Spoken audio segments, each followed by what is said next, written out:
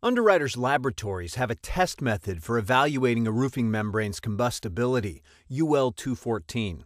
The test method applies a flame source directly to the membrane, then the source is removed.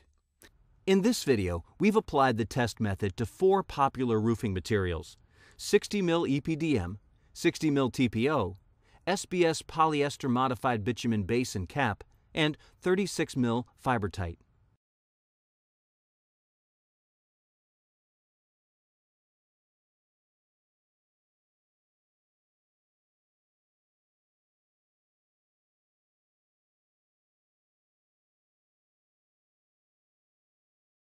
As the test gets underway, let's watch as the flame source is removed and the fire test continues.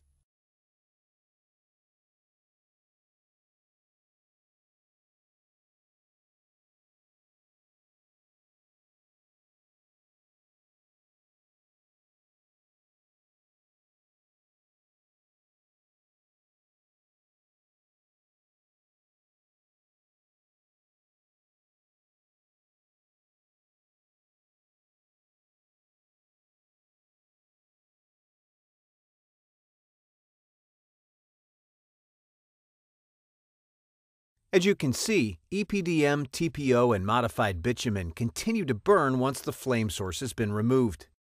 As the test continues, the flames engulf the 3 samples, even intensifying as dripping balls of fire fall onto the surface below. In contrast, the FiberTite samples self-extinguished almost immediately after the flame source was removed.